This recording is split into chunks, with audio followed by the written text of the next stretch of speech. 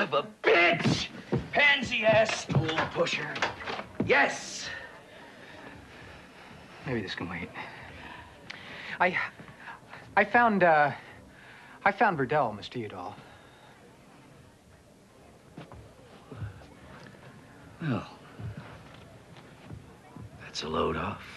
Uh-huh. Did you do something to him? Do you realize that I work at home? No, I wasn't aware. Do you like to be interrupted when you were nancing around in your little garden? No, I actually will turn the ringer off of my phone and sometimes put a piece of cardboard. Well, I work all the time. So never, never interrupt me, okay? Not if there's a fire. Not even if you hear the sound of a thud from my home, and 1 week later, there's a smell coming from there that can only be a decaying human body. And you have to hold a hanky to your face because the stench is so thick that you think you're gonna faint. Even then, don't come knocking.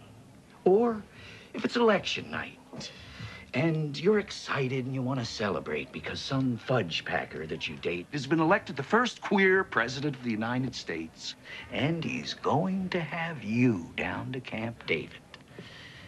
And you want someone to share the moment with. Even then, don't knock. Not on this tour. Not for any reason. Do you get me, sweetheart? Yes. It's not a subtle point that you're making. Okay, then.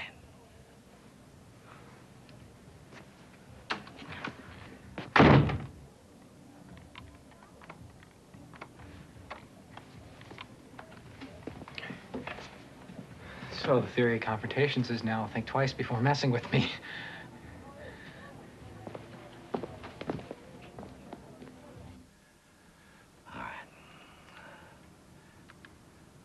Love was...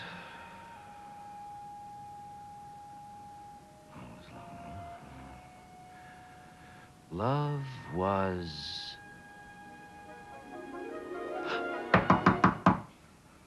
Oh, now I'm pissed. Now I am really pissed! Oh, don't touch! Don't touch! Don't touch! Shut up! You think you can intimidate the whole world with your attitude, but you don't intimidate me. I grew up in hell, homeboy. My grandmother had more attitude. Police! Don't act munching, morons! Help me! Help me! Help me! Assault and battery, and you're black! I like Simon.